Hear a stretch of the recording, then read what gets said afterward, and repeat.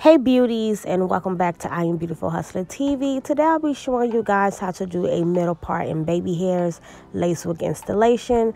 Now I do not have any details to this hair whatsoever, and this was supposed to be a hair review for a company, but they sent me this wig in a plain white box with no other information attached, so I'm not sure who this wig is from. So if you are a company watching this video and you know you did send me a 24-inch curly wig in a plain white box, please email me ASAP so I can update this video as far as the descriptions and details about this wig. But moreover, guys, I will be showing you how to install this wig today, and I will be using that BOLDHOLD active lace glue. So jumping straight into this video, I'm just going to apply all my layers of that glue and then begin to lay the lace down. Now today's video is 20 minutes long, so it is a bit lengthy, but I know you guys actually love longer videos, so you guys should enjoy this tutorial. And I will also be going a little more in depth as far as doing the baby hairs in this video as well, because I know a lot of you guys do struggle with doing baby hairs. So if you like the finishing results as you know, based upon seeing the beginning of this video, then you should definitely stay tuned for more.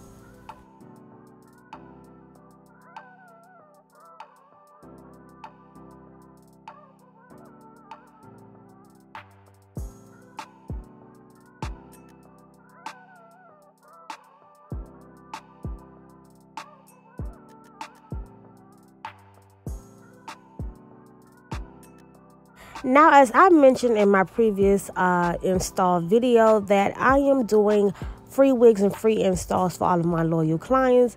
Now, this is my loyal client. She is number 2 as far as the video, and her name is Ashley. She's been rocking with me for a minute, and she is one of the clients who always gets sew-in, so it's always a sew-in closure or frontal, and she definitely does not try you know, trust anybody else to do her hair. And this is actually my first lace wig application on her, so she was extremely excited. And as you can see from the beginning of this video, like, this installation was very, very nice. So I am doing her this style. She chose the wig she wanted and she chose the style, so we're gonna get straight into it.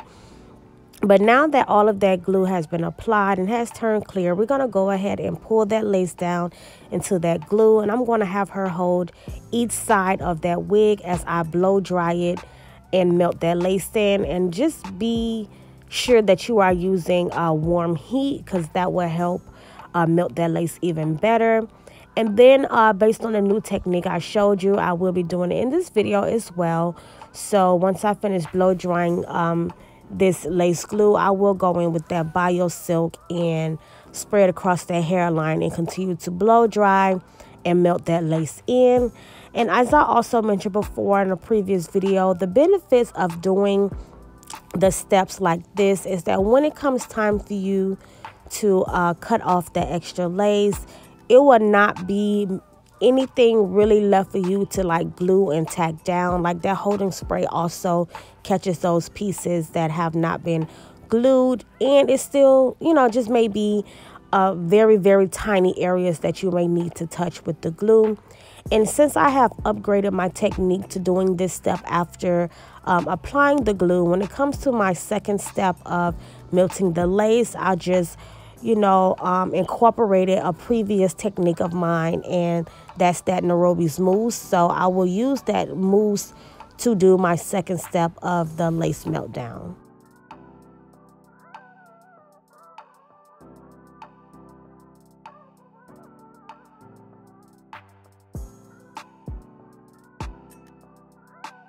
Once you have blow dried all of that in, you can go ahead and begin to cut off the extra lace, and you want to cut as close to that lace as possible. But as I always mention, in some cases, depending on how your client hairline is, you may have to just leave like a tad bit of that lace to shape and mold the hairline to kind of match, you know, like using a little bit of that lace on there to match and mimic the person's hairline, especially if the hairline of the wig does not meet the shape of their natural hairline. I hope I'm not confusing you guys by what I'm saying, but try to bear with me on explaining that. But however, yeah, so I'm just going to continue to cut off that extra lace and just tack down the little piece that may still be lifting. But as you can see, we are getting very, very natural results. I did use level 9. I'm sorry, guys. I did use level 9, which is like one of the lightest shades I believe they have in that Ruby Kisses foundation. And it does like match her skin perfectly. So yeah, clients with that, you know, the same skin tone as her, or, you know, a little tad bit darker or lighter, that palette will work perfect for their skin.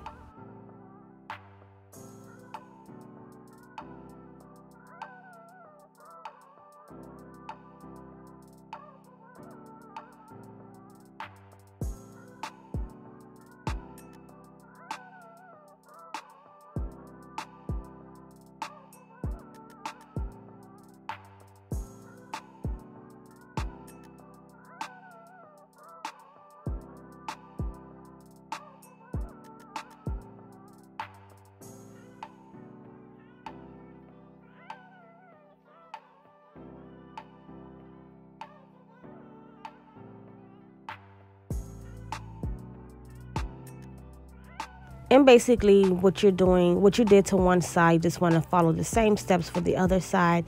Cut it off that extra lace and tacking it down. And once I finish with that step, I will go in with my NAIROBI's mousse, as I mentioned, and do my second step, melt down. Now, I've seen recently in my comments, someone asked how long after laying down the lace do I apply that mousse.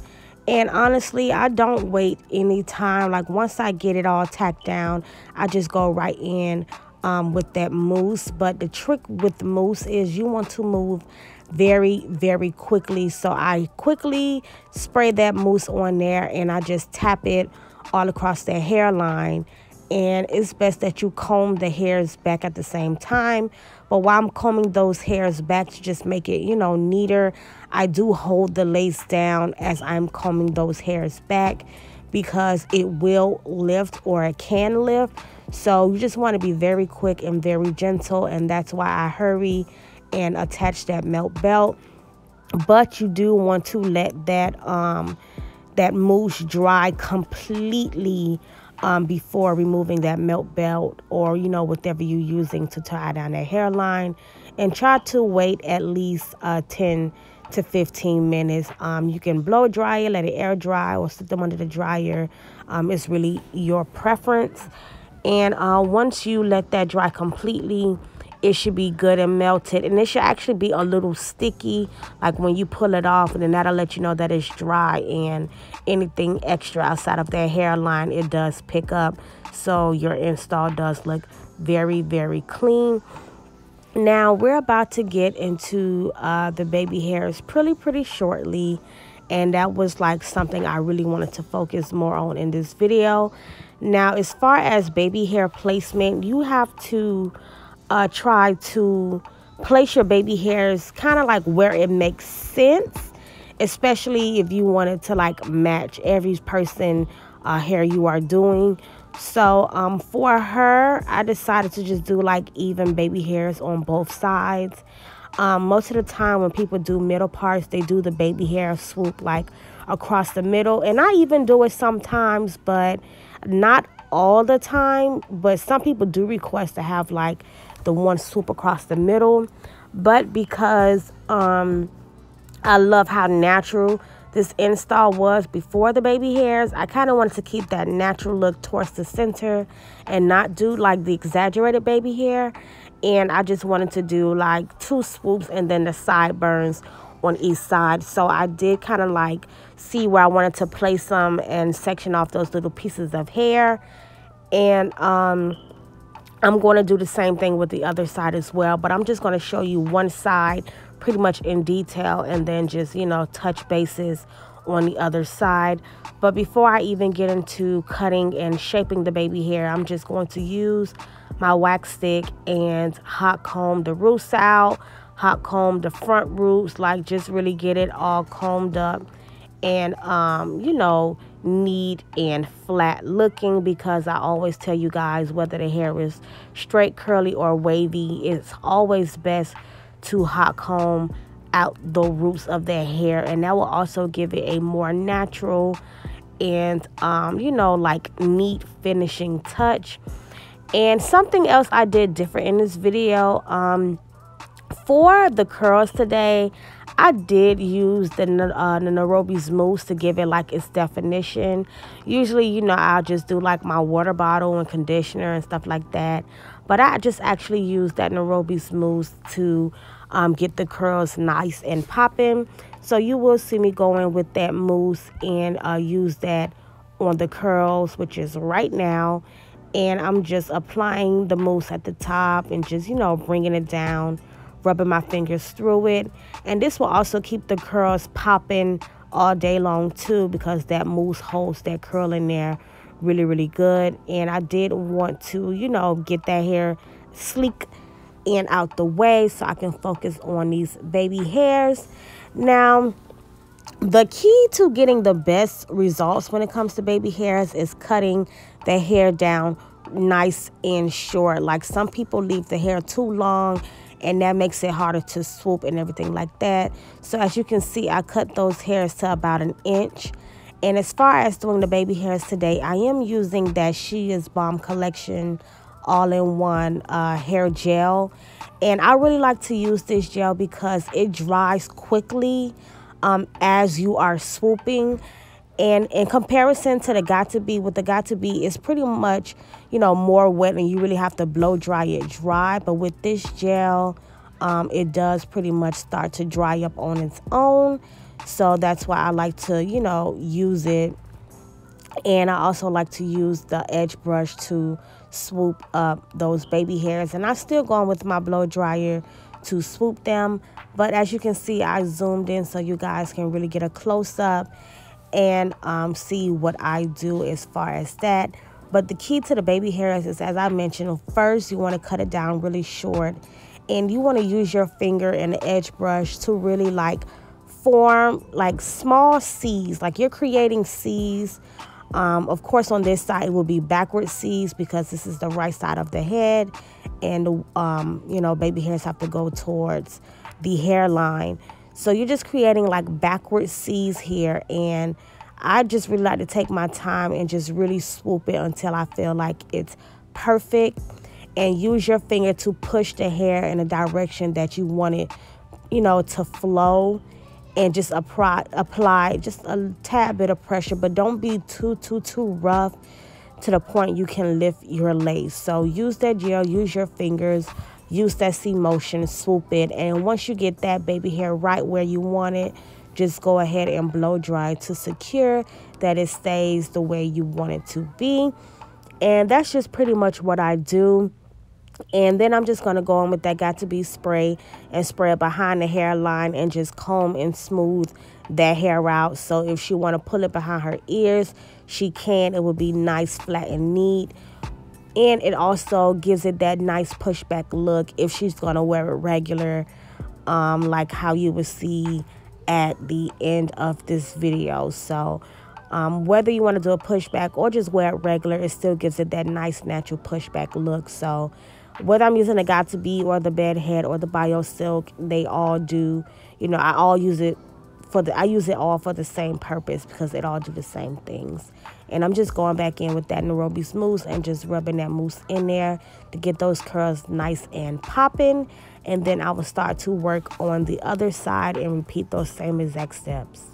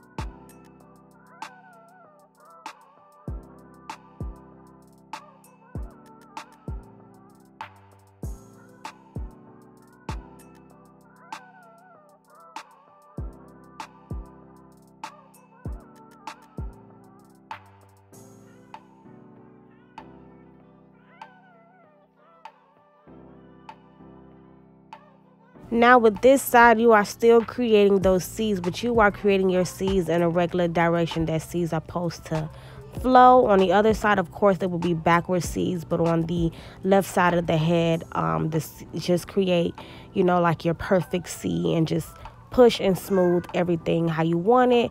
And as I mentioned before, when you get that baby hair right where you want it, you just go ahead and blow dry that right into place.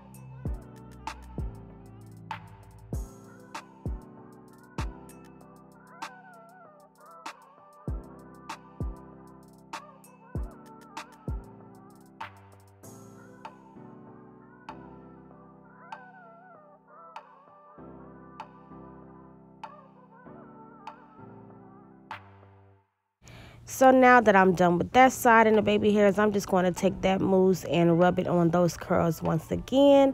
And then we are getting closer and closer to the final step, which is concealing the part and black spraying. But as you can see, like, the part on this wig is already super clean. And this is before I even added that concealer, but I'm still going to go in with that step just to get it even more like popping. So I'm going to go on with that same Ruby Kisses level 9 of foundation, and just using a angle brush. That is the best brush to use, especially if you want your part to be nice, narrow, and clean. Do use a makeup angle brush, and that will give you the best results for concealing the part out. And it's so crazy because someone actually thought I plucked my parts, but I don't pluck my parts out, and I highly don't recommend it, because when you want to wear your wig again, you will basically have like that line patch permanently stuck in your wig, and you can still style another way, but it's like that part will always be there. That's why I do not pluck my parts, and I highly recommend that stylists don't. So I'd rather just go in with that concealer and that black spray and give you that part, that perfect part look. But I am pretty much done with this installation. I hope you guys learned a lot from this tutorial, and thank you guys for tuning in. Leave some comments and stuff down below.